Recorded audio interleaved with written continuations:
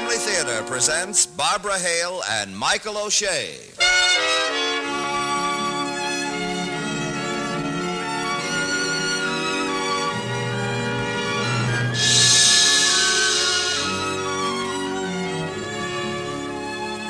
From Hollywood, the Mutual Network, in cooperation with Family Theater, presents At 155 Pounds, starring Michael O'Shea. And now, here is your hostess, Barbara Hale.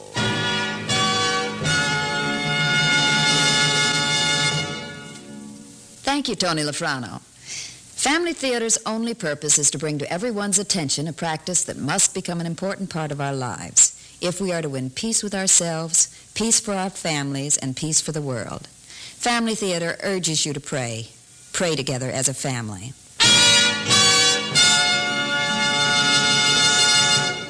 And now to our transcribed drama, entitled At 155 Pounds, starring Michael O'Shea as Ben Rocco.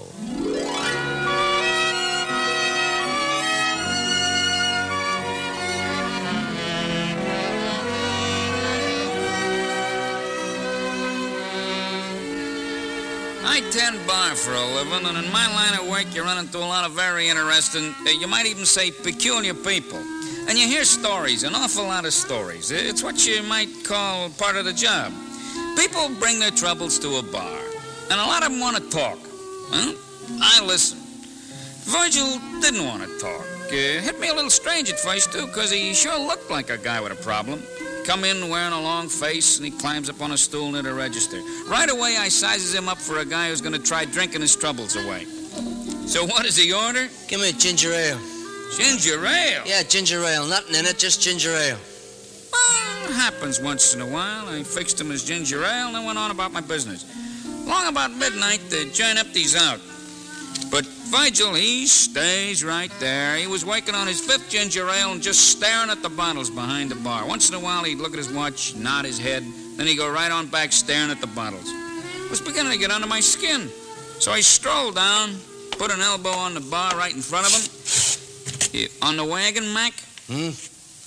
Pardon me, what'd you say? I says, on the wagon? Oh, yeah. See, I owe it to Flavia to get there sober. Wife, huh? No, girlfriend. Oh. Really don't solve nothing. Drink, I mean. Oh, no, I see what you mean. Nah, it don't solve nothing. Guys all the time come in here with problems, trying to drown them. Don't work. Yeah, I know what you mean. Used to try solving mine that way. I figured you for that guy when you come in. I thought, here's a guy with a problem. First he's going to tell me all about it, then he's going to get stoned. I'll have to send him home in a cab. Stoned? Just for having a couple of drinks there? Yeah, drunk, you know. Oh, drunk. Thought you meant something else. Help you any to tell me what's on your mind, Mac? Oh, that's very kind of you, buddy, but it's nothing I can't solve myself, though, thanks anyway. You know what I mean?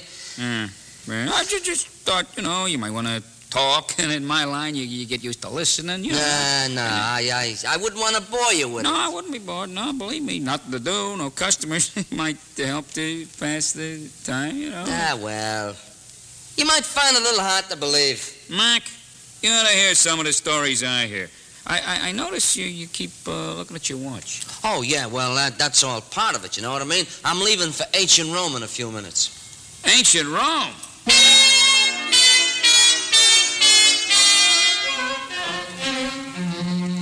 Now, when a guy says he's going to Rome, that's interesting. But when a guy says he's going to ancient Rome, makes you stop and think. I fixed the guy another ginger ale, I drew myself a beer, and we both moved to a booth. As soon as we sit down, he hauls a battered newspaper clipping out of his wallet, and he shows it to me. Wanted. Young man with no friends or relatives seeking adventure, travel, grandeur, to take journey and report on findings. Must be responsible and weigh less than 155 pounds? Yeah, that's what attracted my attention. See, I answered that ad. Hey, you want to hear what happened? Yeah, I do. Well, see, the address mentioned is this one. The laboratory is in the same building that this bar is in. Well, when I answered that ad, I was pretty much down on my luck. In fact, you could say I was well on my way towards being a bum. I'm still a little surprised I got the job. Well, anyhow, you see, when I went up to be interviewed...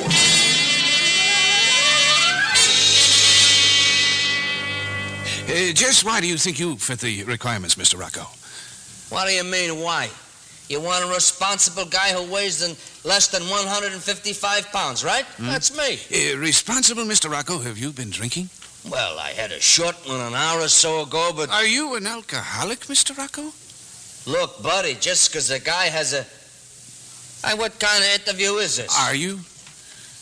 Now, look, you got no right to Mr. question... Rocco, this is not the kind of a job we could trust to just any bum that happened along, and you do look very much like a bum to me, you know. Well, if I look like a bum, then why don't you go get somebody else? Because, Mr. Rocco, you're the only one who answered the ad. Oh. Are you an alcoholic, Mr. Rocco? Okay. I am not an alcoholic, but you might say I'm training to be one. Training? Yeah. See, I was engaged to a girl, but she wanted a big guy, so she marries my best friend. Couldn't stop thinking about that girl. Started hitting the bottle. Then I started hitting people. Now, when you're a professional fighter, that's not so good. If I use my fist on anybody in the state, it's assault with a deadly weapon. How long ago did this all happen, this romantic trouble? Hey, talkative. Look, maybe it's my turn to ask a few questions. What kind of deal is this? It's time travel. Did you say time travel? That's right. We are going to send you to Rome in the year 134 A.D. Yeah, well, what are you going to do? It's been nice talking to you. Wait a minute. Mister, you're daffy. What makes you think so? Mr. Time travel is a science fiction gimmick. Sure, it's used in stories, but in real life, it's impossible. If you're thinking of paying me for some trip in a kind of a, so long. Wait. I'll even pay you if it doesn't work. Even if it doesn't work? That's right. How much? $1,000. 10 crisp $100 bills. Here, you count them. $1,000, huh? What have you got to lose?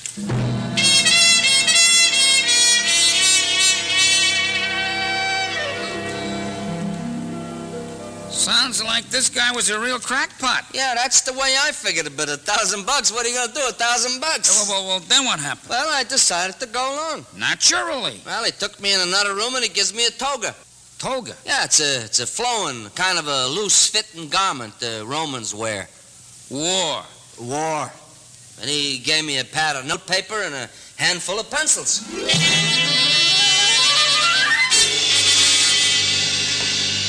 Hey, how's your memory? 2020. Oh, well, come along. What did you ask for? You may not be able to use the notepad, you know. My machine will transport human tissue, but I'm not at all sure about other things. Then you mean that... Hey, wait a minute. You mean this bathrobe here? It might stay, yes. And it's not a bathrobe, it's a toga. Oh, now, wait a minute, buddy. Well, what are you so concerned about? What am I concerned about? You're talking about plunking me down in the middle of ancient Rome without a stitch of clothes? Didn't you say you were sure the whole thing wouldn't work? Well, yeah, I suppose that's right, but... Then don't worry about it. Well, here it is. Beautiful, isn't it? Yeah, it's a doll. This is your time machine? I prefer to think of it as a chronoporter. Now, look, buddy, if by some queer quirk of fate this thing works and I am... Oh, believe me, you haven't a thing to worry about. You see these gauges and dials? Yeah. They're set to move you into the Bath of Hadrian, a public bathhouse on a warm summer afternoon in the year 134 A.D. Now, it might prove a little embarrassing if your toga went with you, but not at all otherwise. You still worried? Worried? Well, it isn't as if I were actually worried. It's just, well, I mean, a thing like this could never... You don't know how Absolutely right. Huh? Yes. Now, sit right here. Here? Whole idea of traveling through time, it's ridiculous. You couldn't... Hey, what are you doing? Just strapping you in so you won't fall out. Fall out? Man, I've fallen off stools, but I never fell off a chair my whole life. Well, this is a rather special chair. Hey, now, look, buddy, wait a minute. Take the... What is this, a gag? Now, Listen. This is not a gag, and if you listen to me for just a minute, I'll tell you what I'm paying you for. Well, start telling. Now, you're about to go on a wondrously fascinating trip, but this is an experiment. Depending on how much success we have with this little journey, we will plan other journeys. Keep your eyes and ears open. Take notes if you can. You won't have to worry about language. The chronoporter takes care of that. Yeah, but... Now, don't stay more than 12 hours. Oh. In the event you want to come back earlier than that, just go to the spot you arrived at and wait. The machine will be turned on automatically every hour to bring you back. Any questions before I pull the switch? Yeah. Look, if this is going to be such a wondrously fascinating trip, why did you advertise for a guy with no friends or relatives? Why didn't you take the trip yourself? Well, as I said, I mean to put you in one of the public baths, but a few feet one way or the other might put the traveler in the center of a marble pillar. A marble pillar? Or a tree. A tree, yeah. Now, wait just 1 minute, buddy. Don't pull a thing, because I want to tell you, I'm quitting. Let me out of the thing. I'm afraid it's too late now. Bon voyage!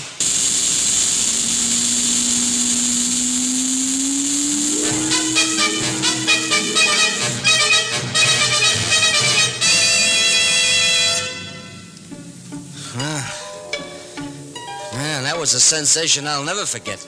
I saw that switch come down, and then things started to get fuzzy, and the whole room felt like it was turning around slowly.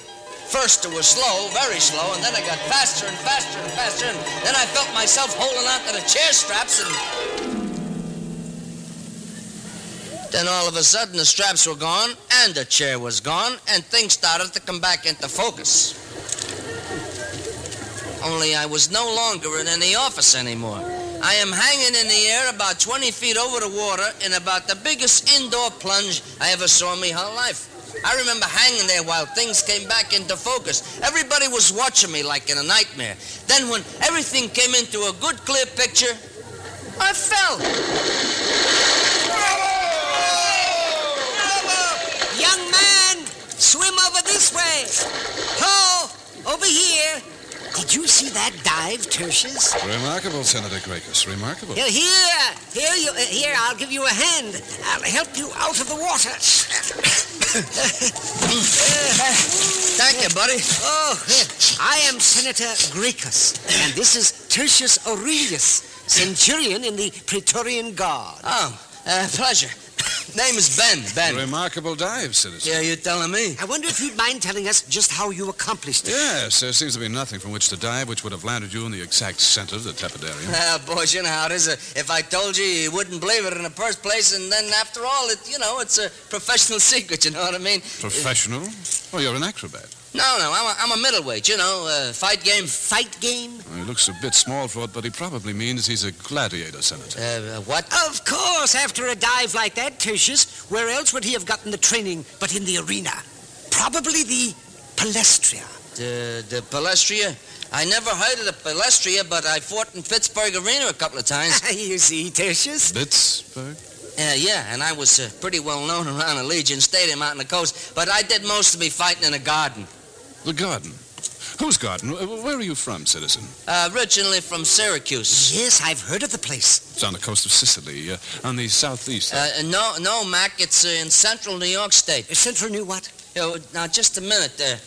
You boys mind telling me, where am I? Oh, where you are? Sounds as if you've had too much wine, citizen. Well, not lately. Well. One meets interesting people in the Bath of Hadrian. The Bath of Hadrian? Hadrian, this really is Rome. This is a very strange young man, Tertius. All roads lead to Rome, and all kinds travel them. Mm-hmm. And the year, it's 134 A.D., right? 134? Oh, by all the household gods, Tertius. What do you think of that? Too much wine, what else? Yeah, well, is it 134 or ain't it? This is the year of Rome, 882. 882? Oh, murder, somebody goofed. Perhaps a little walk in the sun would help you clear your head. Then, too, you must be uncomfortable in your wet clothing. Let's step out in the sunlight. Yeah. I'm still wearing this bathrobe. Oh, this is bad. This is real bad. I'm not well. Might make an interesting dinner guest, Senator. Yes, let's play a little trigon. Sound him out. You get about 5 balls and we'll start the game, Tertius. You care for a little trigon, friend?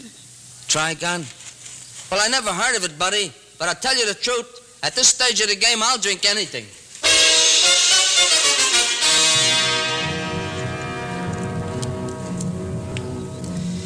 Well, as it turns out, Trigon is a kind of ball game and not what I'm thinking it is at all. It also turns out that these guys seem to be pretty interested in every word I say, which is a new thing to a guy with my background and my vocabulary. Pretty soon after it started getting dark, the senator wouldn't have it any other way than that I should be his guest for as long as I am going to stay in Rome. Benny Rocco has never been a man to turn down a few free meals. Oh, but I want to tell you, the house was a real surprise. Looked like a museum, kind of. That is, when it wasn't looking like something you'd only expect to see in CinemaScope. Vases 4 feet tall with no flowers in them, pillars holding up nothing at all, slaves running around with nobody chasing them, busts of this guy and busts of that guy all over the place. I want to tell you. Say, nice little place you got here, Senator. How's that? I believe your new friend approves of your home, Senator. Yeah, pretty elegant. Well, I hope you'll approve of the dinner as well. You know, I remember reading somewhere something about your Roman banquets. Roman banquets? Well, undoubtedly you were reading history. They began to decline in favor when Flavian became emperor, and the custom fares as poorly under Hadrian. You don't say. That's very interesting. I expect Flavia... the emperor? No, my daughter. She was named for him. I imagine she's planned a simple meal. I believe she said something about bacon and eggs. And a few greens from your garden, I hope, Senator. Well, I suppose so. Yes, I suppose so. Bacon and eggs in ancient Rome? Man, things are not getting any better. Father? Flavia, my dear. Daughter? Hello, Tertius. Hello, Father. This is his daughter. And the true master of the house. My dear, we have a guest. His name is Ben Rocco. Ben Rocco. Ben Rocco. Isn't Ben the Jewish word for prince? Are you a Jewish prince? Well, I'm afraid not. It's just a nickname, ma'am. Nickname?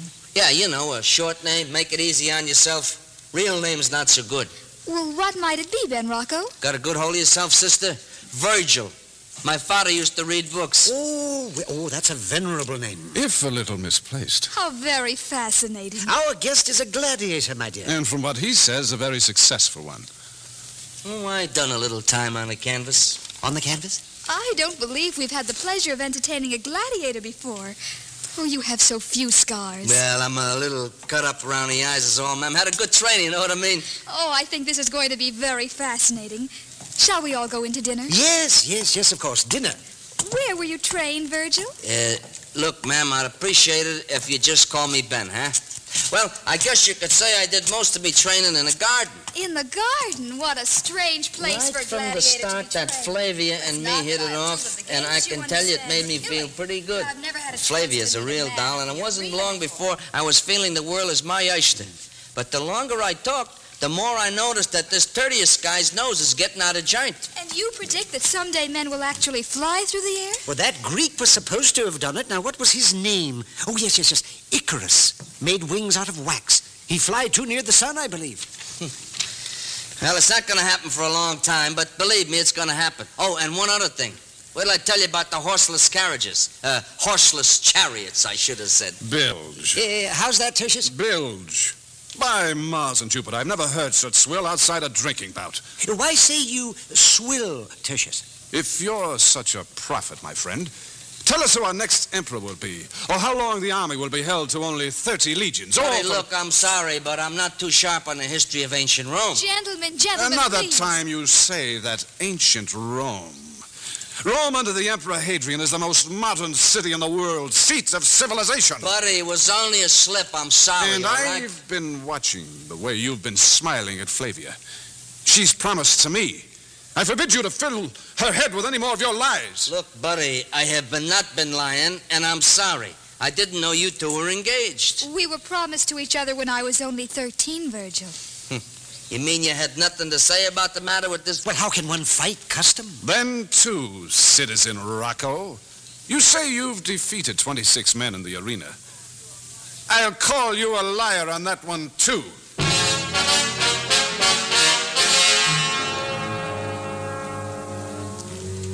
Now, most guys couldn't take an insult like that. But a guy who fights pro, well, he kind of gets used to it. A fighter can get himself into a whole lot of trouble in some states using his fists at social functions. I figured maybe Rome was one of these places. So I just kind of smiled and leaned back and said the wrong thing.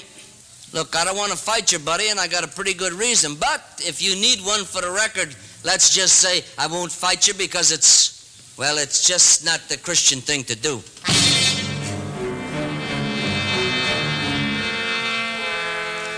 Well, so when I said that, he looked kind of funny, like he didn't know whether I was kidding or not. And he turned and stormed out of the palace. I told you Tertius was a centurion in the Praetorian Guard. Look, Dad, I got nothing against the military. I was a soldier once myself. You don't understand, Virgil. Tertius has ordered to arrest all Christians. And you, dear Virgil, are a Christian.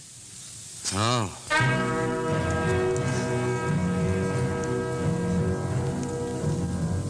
Well, sir, it turns out that the senator is a real good Joe. In fact, he and his daughter are both Christians on the sly themselves, and so they're all for giving me all the protection they can. And I'm all for taking it. After all, who wants to be lunch for a lion? Well, they kept me in a house for 2 days, and Flavia, well, she made me want to stay there forever. But along towards the evening of the second day, I began to remember something, and it made me kind of fidgety. What's wrong, Virgil? Are you worried about Tertius? That bum? No, honey, well, look, I got something on my mind, that's all. Hey, you want to go out into the garden? Honey, I don't know whether I can tell you about it or not. Just speak your mind, Virgil. Shouldn't it be easier for you here in the garden? Well, you see right there, that's part of it, you could almost say. You think I feel more at home in a garden because I said I got most of my training in one. Honey, the garden I trained in was called Madison Square Garden, and it's a whole lot different from this one. You see, we just come from two totally different worlds, honey. Aren't you happy in this one? Kid, I've been happier here than I ever been in my whole life. But you see, I made a deal when I came here. A deal? Well, an agreement, sort of. You see, a guy paid me $1,000 to make this trip, and... I don't understand. I know you don't, but listen. This guy paid me a lot of money to make this trip, and part of the deal was that I was to remember and to tell him all about it. And that's what I gotta do. I gotta go back and remember and tell him about everything that happened. Oh, I see. No, you see, you don't see. But believe me, kid, I'll be coming back. But this guy, he gave me something great, and I gotta give him what he paid for. If I don't, well, I'm just a bum. Will you come back, Virgil? Flavia, baby, do you think I'd leave you alone with that slob Tertius? Now, you may be promised to him, but you're my girl, and that's the way it's gonna be. I'll come back, honey.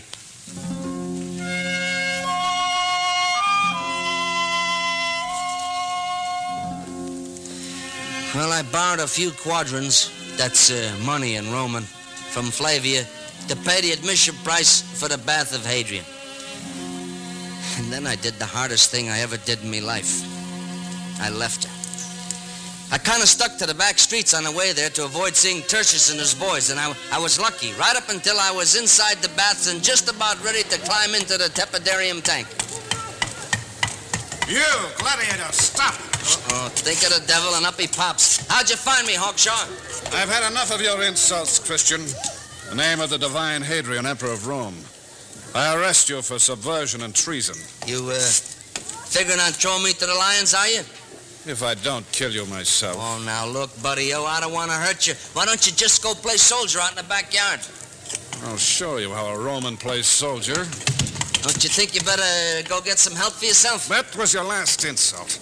I'm going to kill you.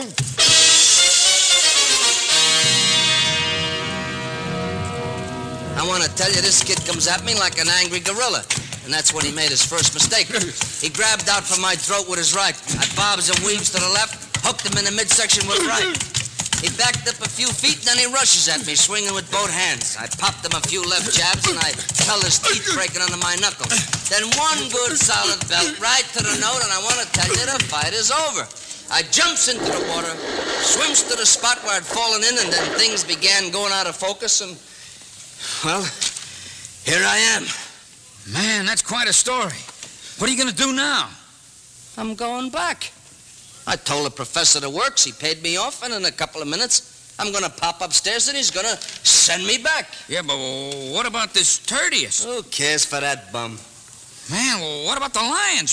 You're a Christian, and then... What am I gonna do, leave Flavia there to perspire it out alone? Well, sure, yeah. No, but what about the date being all balled up? The professor had things figured out on a Christian calendar instead of a Roman one. You see what I mean, buddy? No trouble there at all. How about that? Well, I want to tell you, it's been real nice talking to you, but I better be getting along, huh? Oh, wait a minute. You sure you know what you're doing? Well, I think so. Well, good luck, Mac. I'll keep my fingers crossed for you. Hey, thanks. You know, you're real understanding. With that, the guy walks out of my bar. I never saw him again. And I'll have to confess, for a long time, I thought he was punchy. It happens to some fighters, I heard. Then the other day in the library, I happened to pick up a book on Roman history. Ran across the mention of a gladiator named Rocco who lived during the reign of Hadrian. In the footnote, it said that he was unique among those in his profession because he was a family man and also because he never killed those he fought in the arena. Makes you stop and think.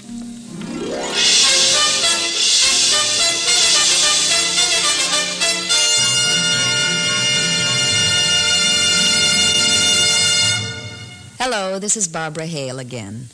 You know, Family Theater receives many letters from its listeners, most of them expressing gratitude for the message of faith and hope that this program tries to convey each week. But every so often, we receive a letter which contains its own message of faith. And when that happens, we try to pass it on to you. The following is a short poem sent to us by a woman whose son was killed during World War II. It helped her then to bear the terrible burden of grief that such a loss inflicts, and she feels it may help others like her today. The poem is entitled Resignation. He gave me a splinter from his cross, and there I knelt complaining, for I could not lift the heavy load with all my human straining. And then, as I raised my anguished eyes, I saw my Savior weeping, that I could refuse to give my son back to his loving keeping. And knowing now he was lent to me, the loveliest of God's favors, I returned him to the Savior's arms and rose to resume my labors. Just a parting reminder, the family that prays together stays together. More things are wrought by prayer than this world dreams of.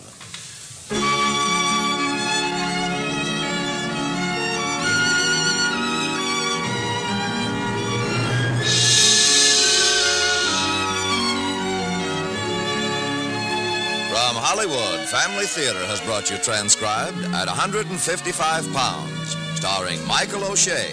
Barbara Hale was your hostess.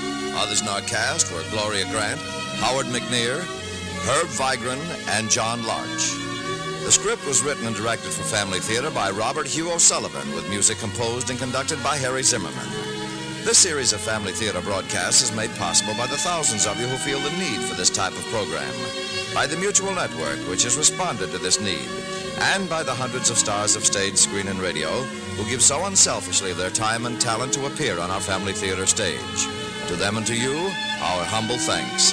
This is Tony Lafrano expressing the wish of Family Theater that the blessing of God may be upon you and your home, and inviting you to be with us next week when Family Theater will present Stolen Symphony, starring Hugh O'Brien and Anne Francis. Jimmy Durante will be your host. Join us, won't you?